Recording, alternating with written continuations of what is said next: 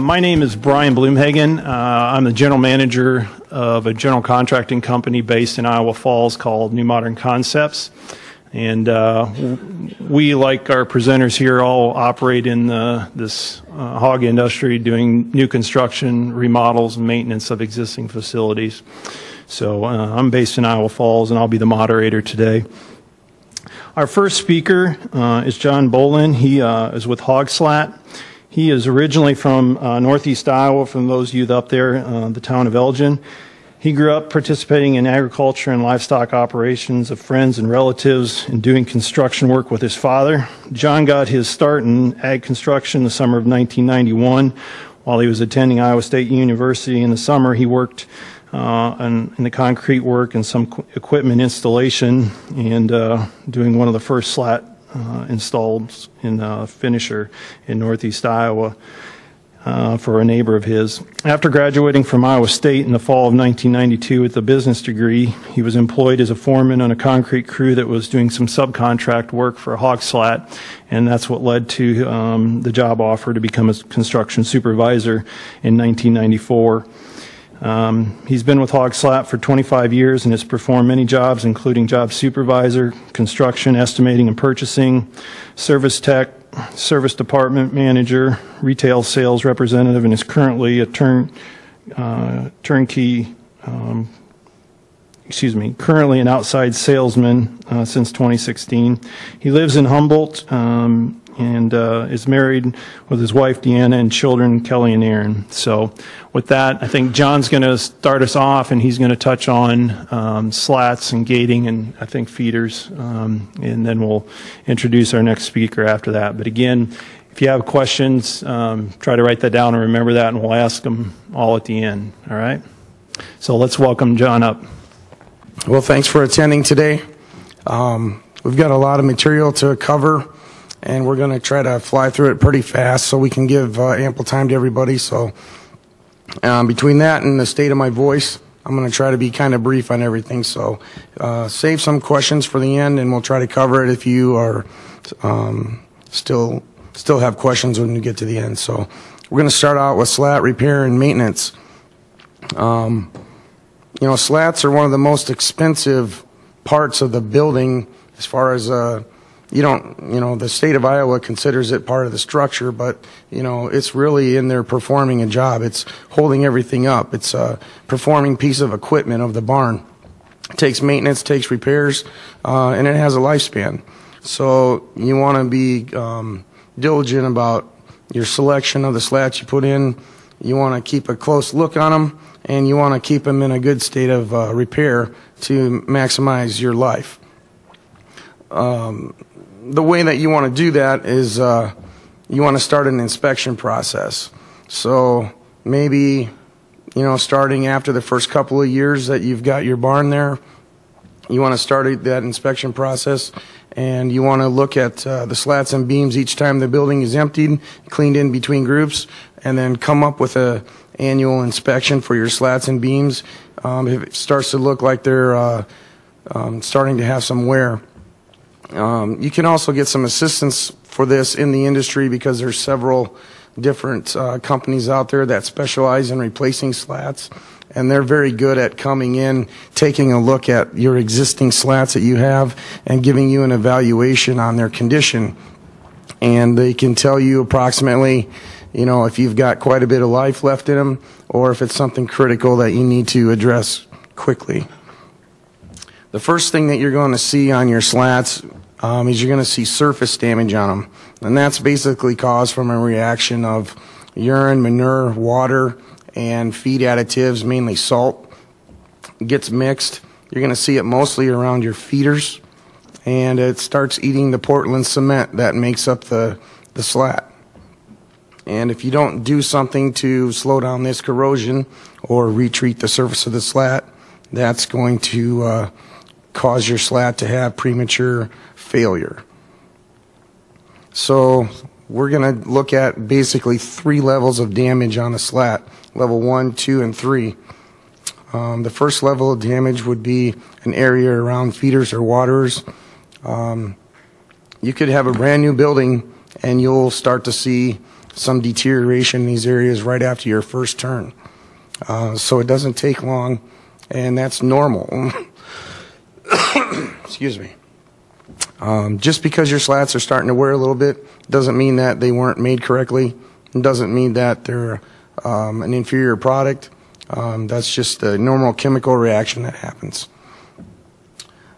To prevent some of that surface damage from getting further into the slat and causing more structural damage on new slats and lightware, typically in the industry, you'll do it a couple of ways. One is with a plastic mat. You'll want to cover the area around the feeders or the waters with a plastic mat to keep the water and the chemicals from getting at the top of the slat. Another product that's in the industry that's been used quite a bit is a Armor Rock epoxy that you can either use with or without sand to do some coating. Some level 2 damage is going to be a little more than just surface area. You're going to see exposed aggregate. You're going to see bigger chunks of concrete missing. And you're going to have quite a bit more rough surface. And you could lead to some animal health, pig health issues if you get to this condition. A good way to repair that kind of damage is to use a patching product.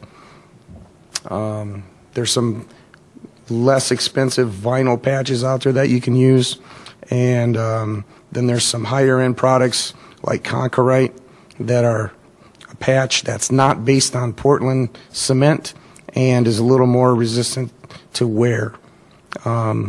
Portland cement reacts quickly with urine, salt, manure, and this other cement, although it is Portland based, it's got a few different characteristics in it. It won't actually react with it, so it'll actually be harder and last longer than the slat underneath it. If you get to some level 3 damage, you're looking at some pretty severe wear.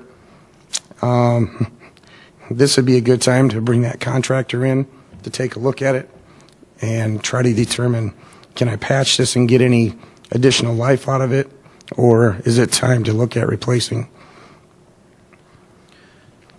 This could include some mechanical braking on some edges, and there you've got an animal welfare issue. If they actually put their foot down through that, they're going to rub the sides of their feet raw, or they'll get stuck.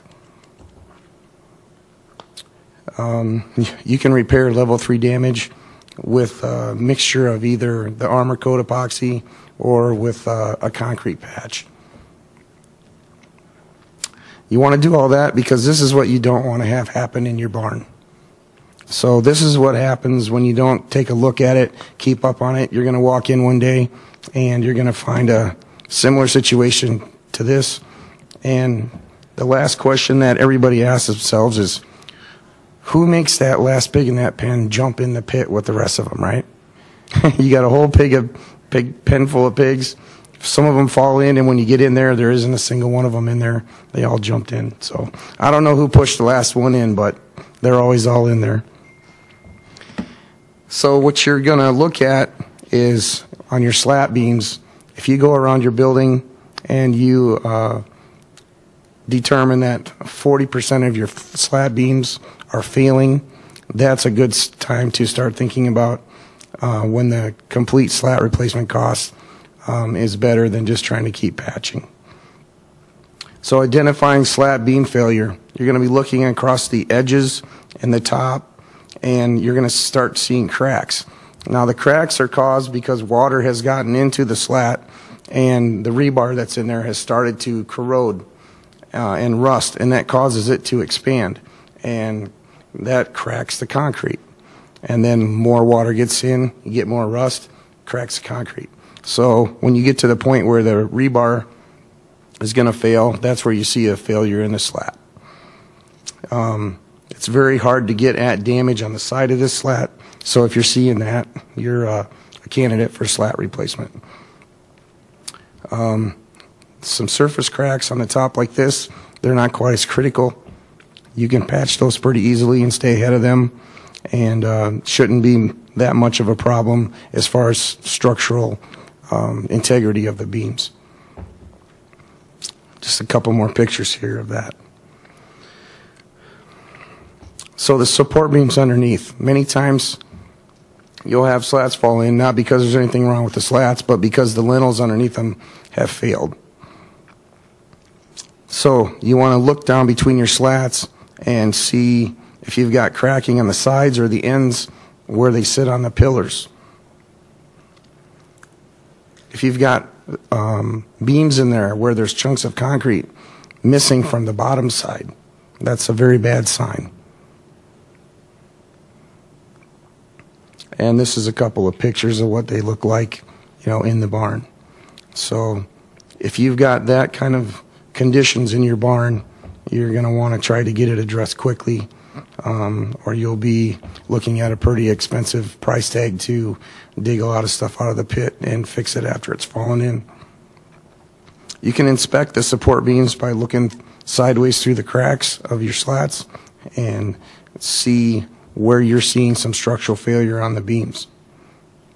So the slat is in good condition in this picture, but the beam is not.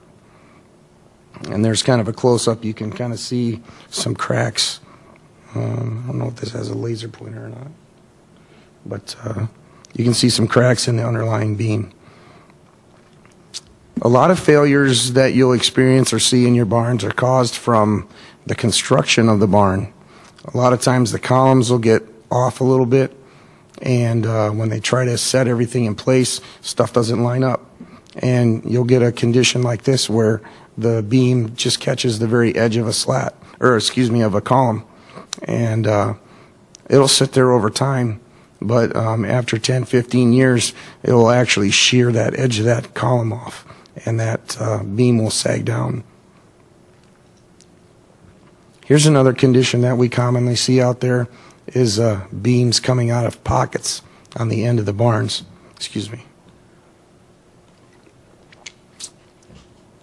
Several years ago, when it was really dry, probably 2011 or 2012, I got several calls on somebody saying, hey, I'm starting to see slats sag down on the end of my barn.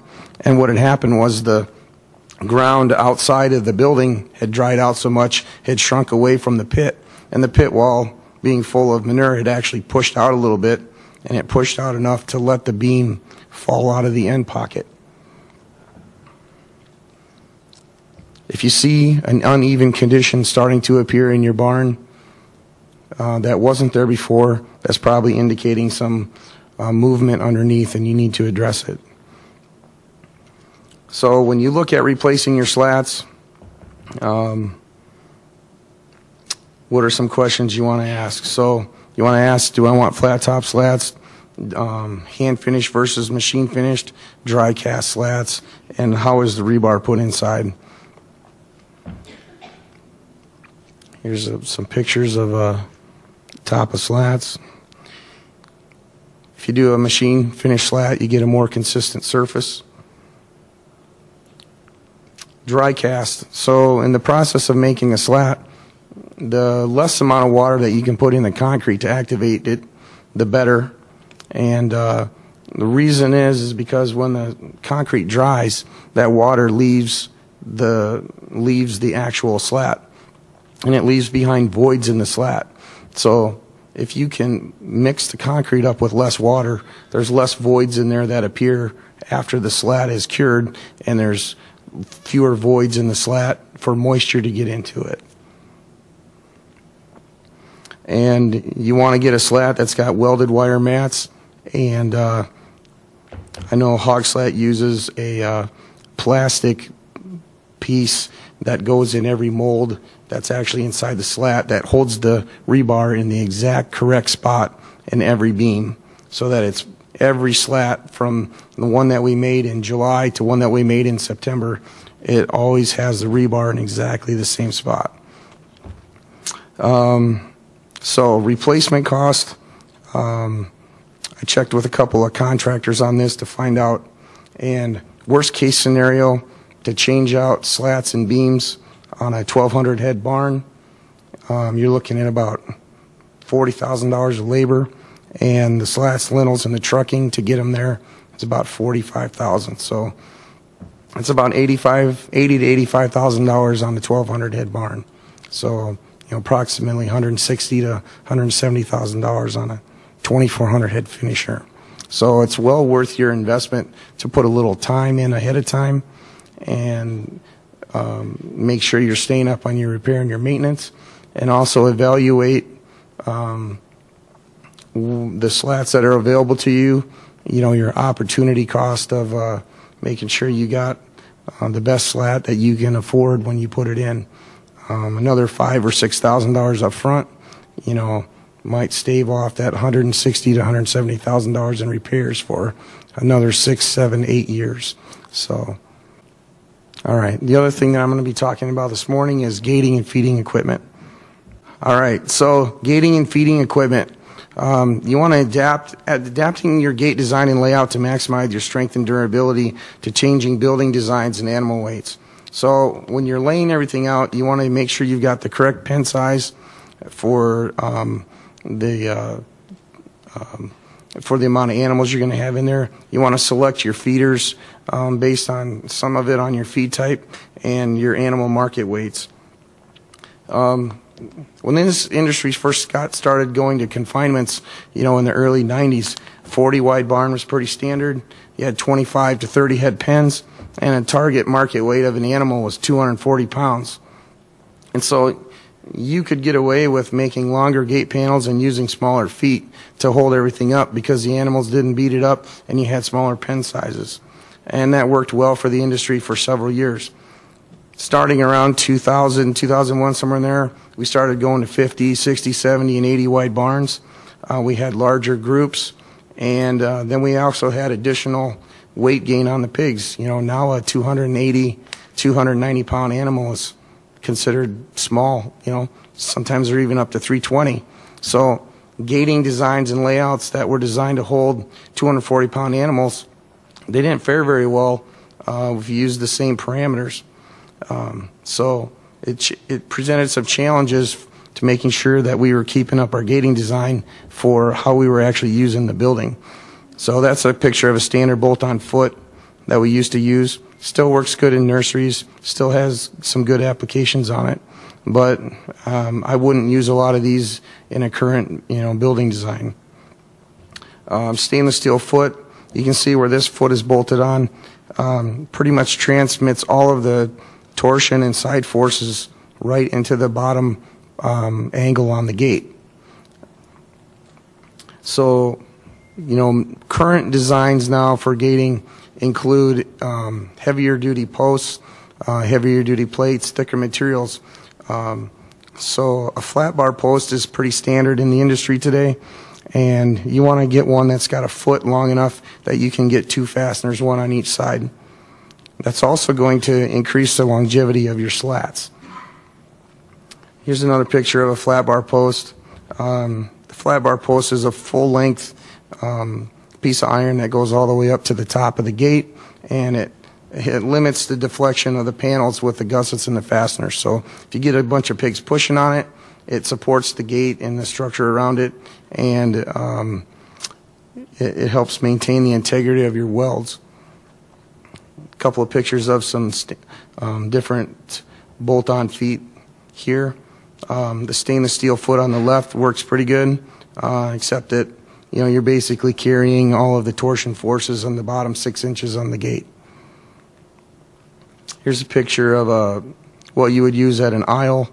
Again, you got 2 fasteners and some gussets to help distribute the forces all the way up the panel and just not at the bottom of the gate.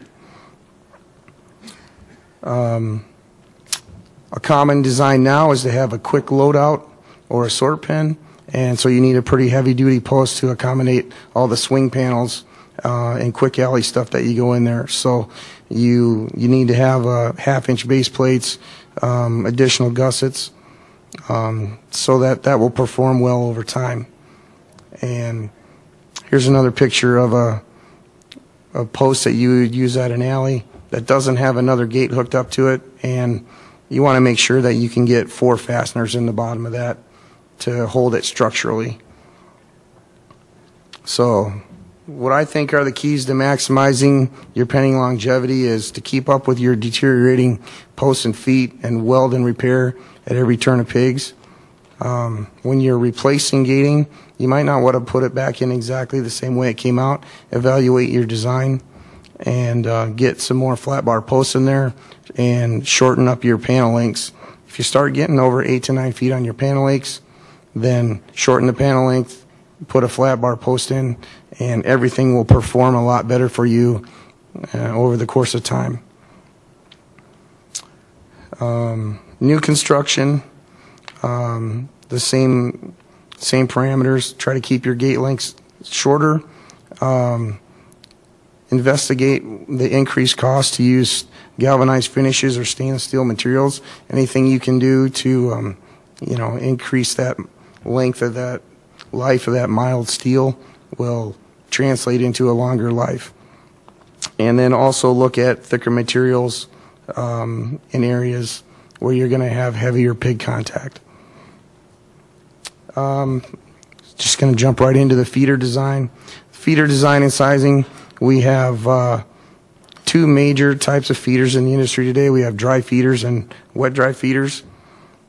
Here's an example of a standard box dry feeder.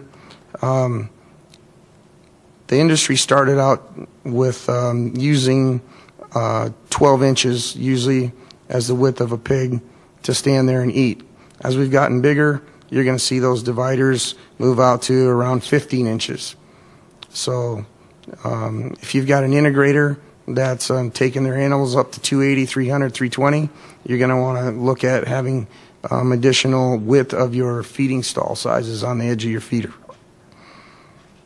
This is an example of a wet dry shelf feeder. It's got 15-inch wide feeding stations. Wet dry feeders are a real good idea if you're using pelleted feed. Pigs are good at, when they're feeding, at blowing the fines with their nose and eating the pellets. And this is a good way to utilize capturing those fines back, or you don't have to just go clean the fines out of your feeder every day because the pigs won't eat them. The fines will fall down, mix with the water, and they'll intake it with the water, and it works real well that way.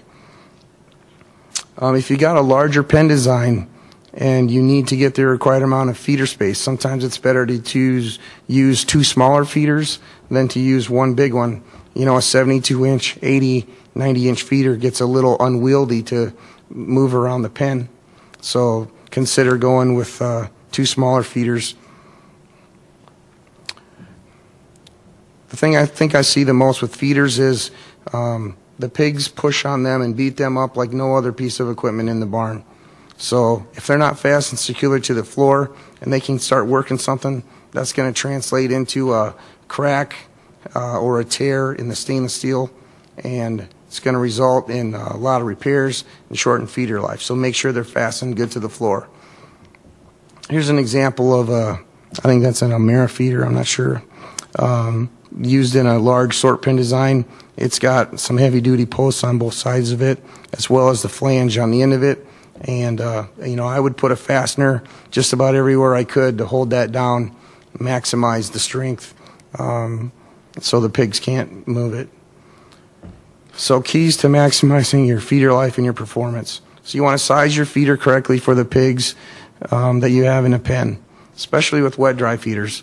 If you don't get enough feed flowing through those, they will gum up on you, and you'll start getting wet, stale, moldy feed in the corners. You want to use stainless steel materials in the 300 series steel if possible. Do your routine maintenance on them in between turns of pigs. And I'm going to show you this next slide. And you want to become an educated customer because you want to know what you're purchasing. So this scale right here is what's called a Pren scale, pitting resistance equivalency number. And what it does is it compares different materials on a sliding scale on how resistant they are to corrosion. So 304 series stainless steel falls out on this scale on an 18. And it's 304 stainless steel is a composition of chromium and nickel. It's easily welded. but it's the most expensive, but that's pretty much the standard that we've used in the industry. Back in the mid-2000s when stainless, 304 stainless went off the chart, the industry had to figure out a way to make feeders without spending $800 a feeder when they had been spending $300 a feeder. And so we started using some 400 series stainless steel. And 439 is the best stainless steel in the 400 series. If you're going to go down to the 400 series, is the best one to use. It only drops down the Pren scale by a count of 1. And there's basically no nickel in it, so it's basically made out of all chromium. It's also easily weldable and doesn't get hardened when it welds. The steels that you would want to avoid are 419 or 429 because they've got a high carbon content to them, and they don't weld well. So if somebody's selling you a feeder and it's 429 and it's welded, you want to check into that. I wouldn't purchase it because it's going to hydrogen crack over time.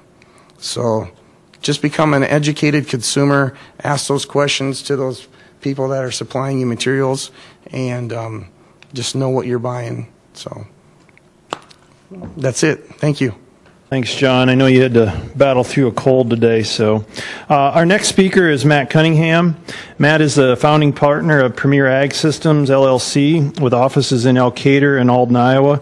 The business was started in January of 2015 by Matt and his partner, Dean Franzen. Growing up in Northeast Iowa, Matt's love for pigs and swine management began at an early age. He enjoyed riding with his dad as a retired veterinarian on farm calls. Matt worked for hog producers during his high school years and continued his education at Ellsworth Community College. He graduated from the swine confinement program. In the next 12 years, he managed and supervised sow units for 3 large companies. Matt then started to focus on construction and equipment installation side of the hog confinements. He worked for 2 large equipment and construction companies for 10 years before returning to Northeast Iowa and forming Premier Ag Systems. Premier Ag Systems is a general contractor building turnkey swine and chicken facilities, remodeling existing facilities, and repairing installed equipment. Premier Ag works with many large suppliers in the swine industry. Premier Ag is a full-service contractor from the ground up to the placement of animals.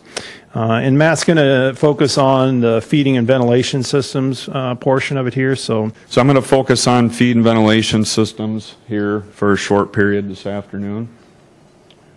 I'm going to start with the feed systems portion of it, and we'll just start from the outside of the building, work our way in.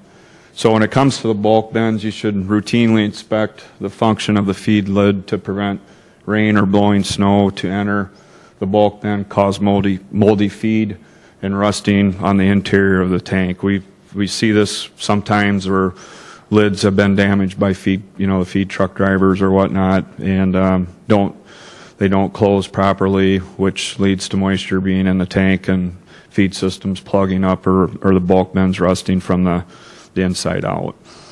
It's also a good idea to routinely inspect the ladders for safe operation and tighten any loose or missing bolts. That goes into with the leg bracing as well. Sometimes I've seen loose bolts around the unloaders or the boots on the bins just from the feed system's vibration over time. So it's a good idea to just routinely inspect these items. You also want to routinely inspect the unloaders, open the doors on the unloaders, clean any old or moldy feed out of them if wet feed is present, and then you're also going to want to figure out where that moisture's getting into the unloader, because there shouldn't be any moisture in them if everything's working properly. Inspecting some more inspection points when it comes to the feed systems. It's also, a really good idea between groups of pigs, and I own a pig barn myself, so in between every turn, I try and do all these practices to catch things before they become big problems. So inspect the feed pipes between groups, tighten or replace any missing chains, hooks, etc. And this will prevent the auger of the pipe from drooping and creating the auger to wear through the pipe over time. We've all seen it outside where all the sweeps, where the feed's entering into the building, going through the elbows or the sweeps, they become cracked or damaged or worn through. Instead of duct taping them together, just stay current and get those sweeps replaced. Inspect the chains on the outside of the building where the chains are supporting the feed pipes going into the building. I've seen a lot of times where they're not either, the chains or whatever the support system has failed or just become damaged over time, and then that'll allow that. What happens is the feed pipe then where it comes out of the unloader on the stub tube, it'll put a lot of extra pressure on that stub tube, and the welds will break away, and then your unloader is damaged. So staying current with that's very important. Also want to inspect the feed tubes and drop tubes and loosen them to prevent them from falling off and dumping feed into the pit. So I'm sure, hopefully you've never had this happen, but if something vibrates loose and the feed drop is, the pig gets up in the feeder, gets it knocked off, or they become loose and your system starts up and you go to do chores the next morning and find that your bin's out of feed and all of it's laying in the pit. That's not a good position to be in. And also inspect the feed drop ropes and replace them if they're showing signs of wear. With the motors and the gearboxes, this doesn't happen very often, but again, these little practices will help things last a lot longer in your barns. Check the oil levels in the gearboxes and refill them to the correct level. That doesn't maybe necessarily need to be done between every group of pigs, but I would for sure try to do that at least annually. Inspect the wires in the control unit boxes and make sure they're tight and not corroding, causing something to short out or burn a control unit out or something like that. A common problem too is sometimes in the smart IRs or the halos or whatever you're using for a device to control the feed system, there'll be excess buildup of dust will get up inside those and make them less sensitive. So routinely you should try and stick a towel up in there or something and wipe the lenses off to keep those working properly. Inspect and clean out any debris inside the unloaders, and then when power washing, try not to directly blast the motors and the control units, the smart IRs or halos or anything like that. They're waterproof to a point, but nothing can withstand a 3,000-pound blast of water directly at it. Monthly things that you should do on your feed systems would include greasing the anchor bearings on both the exterior and interior of the buildings on your flag lines. Inspect the switches for the control units and power units for signs of moisture and replace them if needed. Check the settings on your smart IRs or halos and adjust the max run and delay times. Longer delay times before the feeders are empty will help prevent short cycling on the feed system where it's just turning on, off all day. That's really hard on the motors and the auger. So you want to figure out how much feed your feeders hold.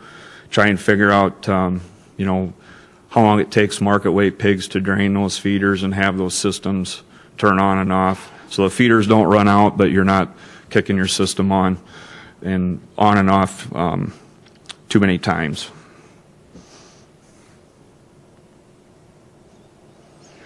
When it comes to the ventilation systems, try not to run variable fans much below 40%. This doesn't really apply to the new smart fans that are out on the market, but the fan motors are cooled by air being pulled over them, and if the louvers on pit fans are dirty, or any fan, if the louvers are dirty and they don't allow the louver to open and the fan's running too slow, the motor won't be cooled, and it can lead to premature motor failure.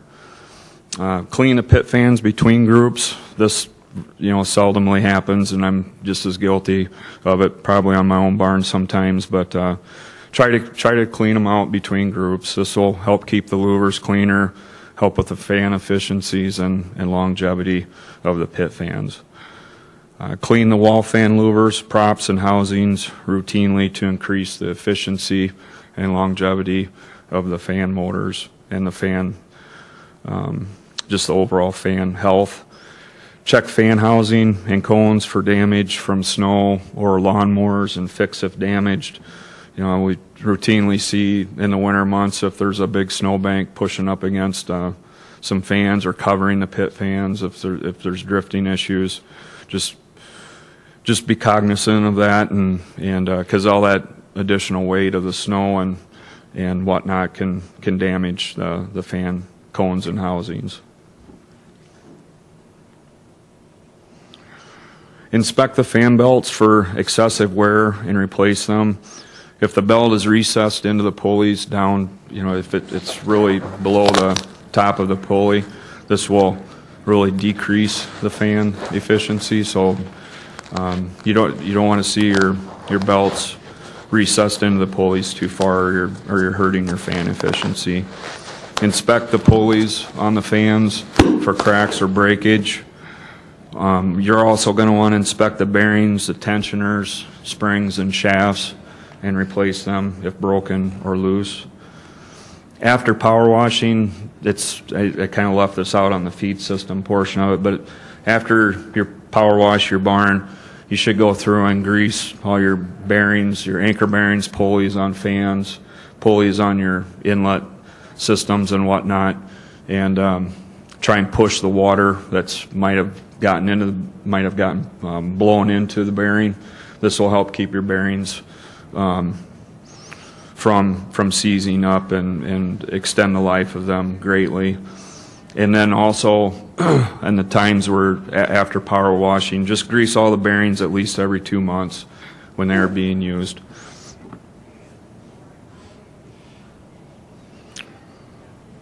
When it comes to the curtain and the inlet machines, you should grease the drive block, the drive screw, and the bearings inside the machines at least every couple of months. Grease all your curtain and inlet pulleys every 2 months if you can. While you're doing that, you want to inspect your hand winches, cables, lift ropes, and replace them and tighten cable clamps if they've worked loose. It's also a good idea to inspect all mounting hardware for hand winches and pulley brackets and tighten them if they're loose or broken. Ensure that lift ropes or cables are able to move freely over the pulleys and are not binding or catching, because that'll cause excessive wear and the ropes or cables will break. Between groups of pigs, inspection of the inlet doors is very good practice. Run the inlets closed and tighten and adjust inlet doors. Inspect cable clamps, ropes, and springs. If you're using counterweighted inlets, adjusting those seasonally with the different weather conditions is a good management practice. During the winter months, break up any ice buildup daily that may occur on inlet doors. It always seems like there's a couple of days out of each winter where the conditions are just right, and sometimes you'll see your inlet doors ice up and freeze. So when you're doing chores, it's good to pay careful attention to that. Inspect the snow doors, pulleys, cable clamps, hooks, etc. for smooth operation. Inspect your soffit from dirt or debris buildup, and clean if necessary to ensure adequate airflow into the attic. This is really good practice to get into in the summer. During the summer months, run the curtains up to a closed position weekly. This will keep the rodents from burrowing into the curtains themselves and chewing holes in them. And if there's any excess water buildup from a rain event or something like that, you can that'll drain all the water out of the curtains and prevent them from prevent them from growing mildew.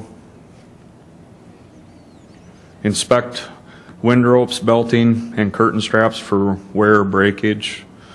The bird wire also, you should inspect bird wire and ensure that cable clamps haven't caught the bird wire when they're traveling up and down and have torn holes in the bird wire itself.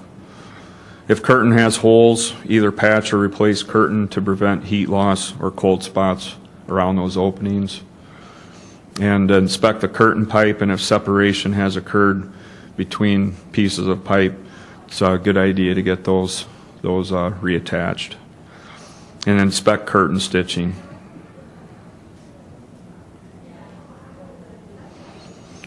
On the heaters and the backup thermostats, between groups, run the heaters to blow out any water from washing and drying from the power washing, and by running the heater after you've power washed, it'll help dry the components of the inside of the heater out and help extend the life of the heater. Before winter, it's good to take an air compressor into the barn and blow out any dust and debris inside of the heaters versus washing the inside of the heaters out. Run the heaters, listen and watch the squirrel cage fan for smooth operation.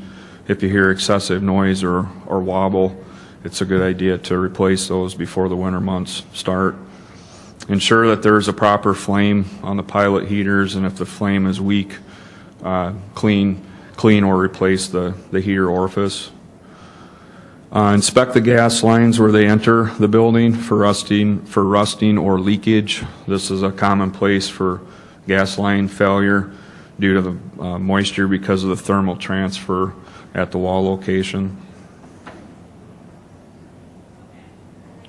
And after power washing, clean the coils of the backup thermostats out to keep them from rusting and ensure better accuracy. Our third speaker this afternoon is Justin Horesowsky. He grew up in southeast Iowa, where he resides with his wife, Natalie, and two kids, Sydney, 3, and Cohen, 1. He has been working for Precision Structures, Inc. for 6 years, and in that time he has worked with many producers on their facility needs and everything from sow production to finishing. Justin enjoys spending his free time with his family and being outdoors, and Justin's going to focus on the structure in his portion of the talk. So please give a round of applause for Justin. Okay, well, thank you, and thanks for having me again. So I'm with Precision Structures. I'm a salesman currently. Again, I'm going to be focusing on the structure, maintenance, and longevity. When I think about the structure, there's a few main pieces that we think about that maybe require a little more maintenance, or what we see more maintenance of over time.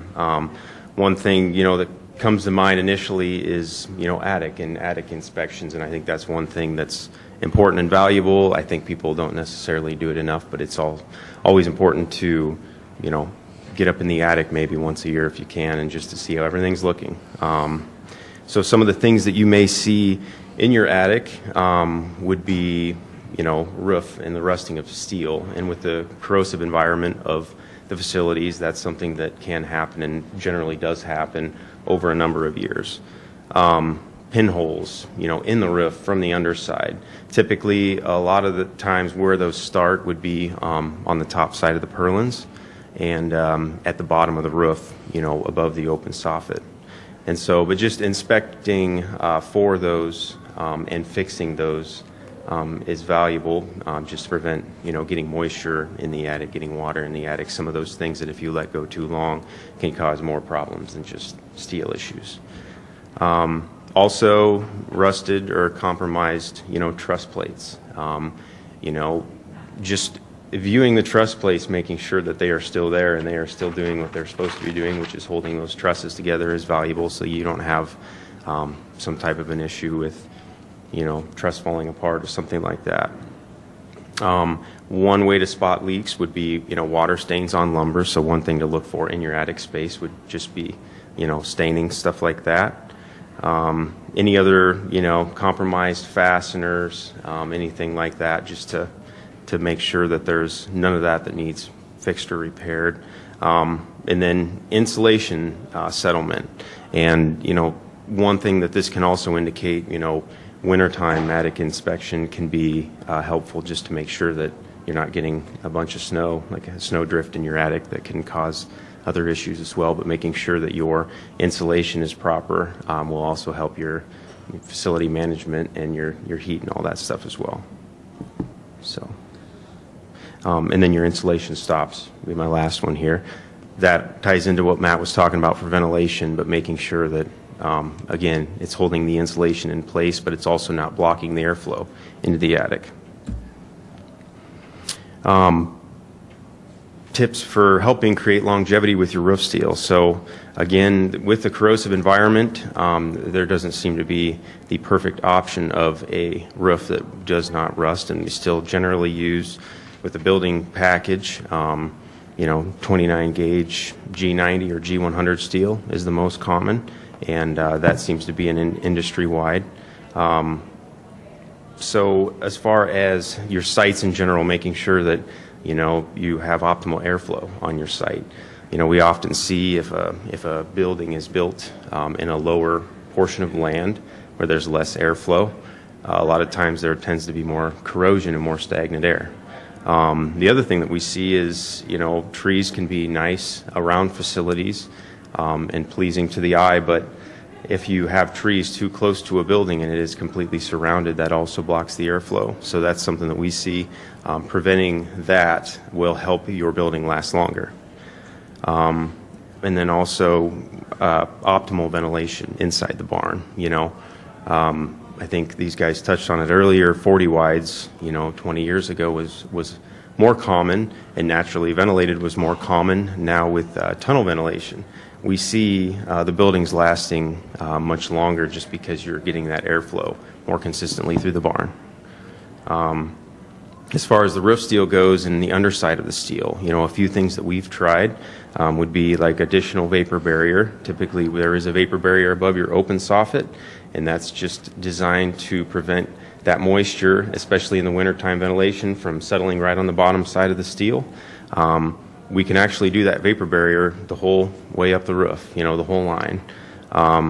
We also use a product called Drip Stop that they put on the underside of the steel. One of the benefits of Drip Stop is it eliminates any opportunity for basically a vapor space between the steel and the drip stop because it adheres to the bottom of the steel completely.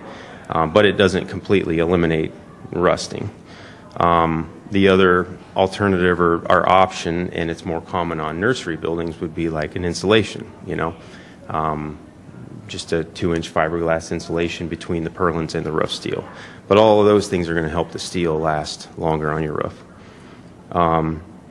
The other thing just to consider with your building would be, the soffit openings, and that's a lot of the reason that lets a lot of moisture into the attic. And so essentially, ventilation is very important for the pigs and very important for facility design, and that usually dictates what type of soffit is used, but soffit can also be used to help protect that steel.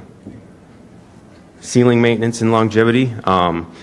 So typically the types of ceilings that we're putting in buildings would be either PVC or plastic, aluminum, and those are the two most common, and there are still some folks that put steel ceilings in buildings, even finishers. So as far as the maintenance and longevity, especially with power washing, and particularly with PVC and aluminum, a 3,000-pound direct blast from a power washer can damage the ceiling, especially at close distances. So making sure that whoever you're hiring, or if you're power washing yourself, clearly you need to hold the wand back, typically wash at an angle, and if you're causing damage, lower that pressure. And then do not allow the internal temperature of the barn to dip below 50 degrees is what we recommend, especially for PVC ceiling, but aluminum will also expand and contract.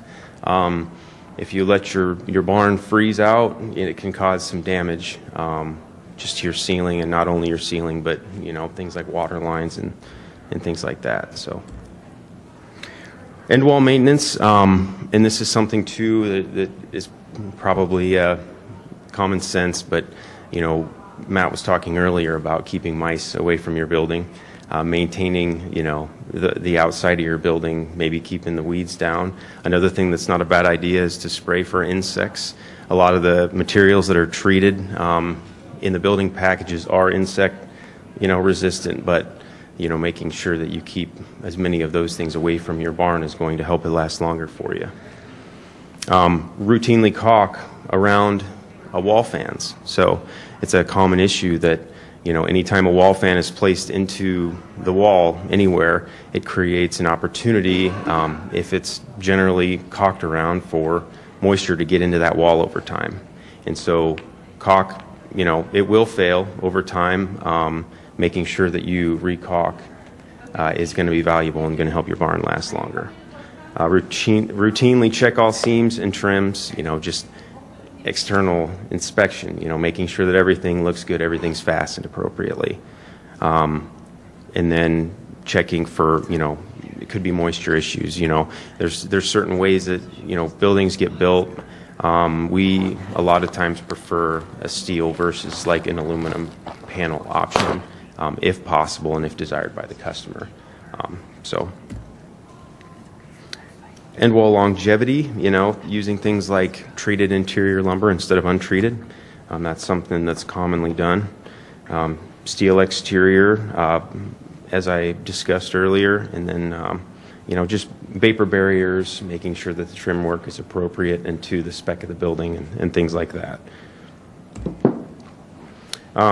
Concrete, facility interior, so concrete top wall design, making sure that things like offices maybe have concrete curb walls, instead of just lumber directly mounted on the floor.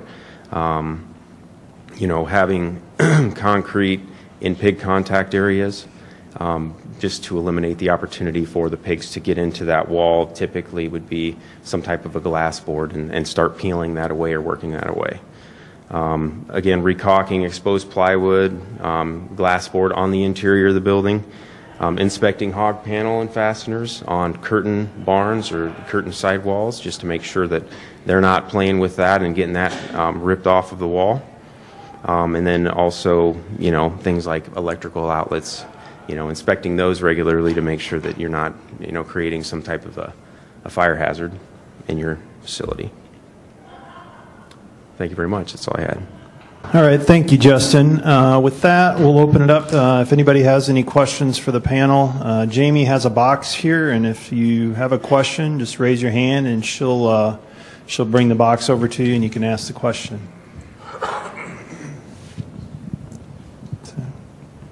So I did have one question while everybody's thinking about it for John. What do you guys think? I mean, quality control on slats has come a long way in the last 30 years. What do you guys think these slats, dry cast slats that we're building now, are going to last in a well-maintained environment? Well, there's buildings out there put up in the early 90s with slats that were manufactured in the dry cast method that are still performing today. So, just with the controls and the quality control we had from the early 90s, they're still performing. So, I mean, I don't see 20 years as being a short lifespan at all. So, I mean, if you maintain your slat and keep up on it, you could easily see 30 years out of a slat if you treat it like it's a piece of equipment in your barn that you need to maintain and repair. It'll perform for a long time. So, you could see 25 to 30 years easily on the life of a slat. Yeah, I was just wondering on repairing slats what the temperature of that slat should be when you're trying to fix it with some concrete or whatever that product is called. Well, if you're going to use an epoxy product, you're probably going to want it to be above 70 degrees. Regular vinyl concrete patch or Concorite or any other specialized patch, the temperature doesn't really matter. Cleanliness of the slat is going to determine the performance of the patch better than the temperature. So epoxy I just definitely afraid it needs was to going be to be warm. too cold, maybe more than anything. Yeah, if you're going to use an epoxy 50 degrees, product, the standard epoxy products that they have, need to be 70 or 80 degrees. Otherwise, they do have some specialized ones that will work in colder temperatures. So I've got a question related more to like original setup to maybe a new facility or something, not so much longevity, but what would be in like a 1,200 head finisher barn the ideal feed line setup for a site that's going to be feed mash feed? So gear ratio, line size, and auger core. What would be the recommendation? I've got stuff that's been retrofitted for years and years, and I'd like to work toward a standard that flows more consistently. Does anybody have any recommendations? Take that one, Matt. Sure. So we've, I guess where I would start with is feeder size. If you have these great big, 84-inch feeders, and or do you have smaller dry feeders? We've got typical. Most of our stuff's like a 24-inch 2-hole wet dry feeder. Okay, so I would probably just stay with a traditional Model 300 type 3-inch type auger. They've got the pellet augers out now, the 300P. You're talking about mash though. So, what's the line length in your barn? Typically 190 to 220. Okay, so you have an incoming and a flag line down. Mm-hmm. That's very, very common. We would put like a 250 RPM motor on the incoming and a 358 on the down line. Okay. One thing I've seen over the years with installers are you should trim the anchor bearings on the incoming or on the flag line unloader. You should cut a little bit of that anchor bearing off because that'll restrict the feed flow. And when feed's being brought in, that cycling on a motor, if you trim that anchor bearing, not the one outside, but the one inside, that'll help with some of that short cycling also.